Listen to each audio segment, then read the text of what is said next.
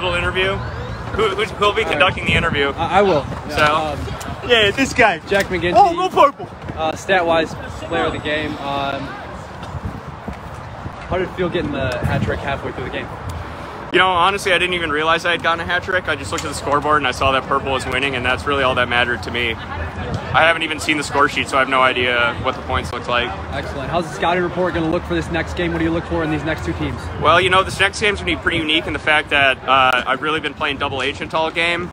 I've created the scenario where the white team basically trusts me with their life, and I'm about ready to betray this team that I have helped build up during the regular season. Well, you know, it was a collusion, and I knew that, like, you know, I'm getting a lot back, you know, after they win the championship. There'll be some future considerations involved in that one. Yeah, probably for the Mets versus Twins. Well, congratulations, Jack, and good luck in the second round. I appreciate it. Thank you. All right.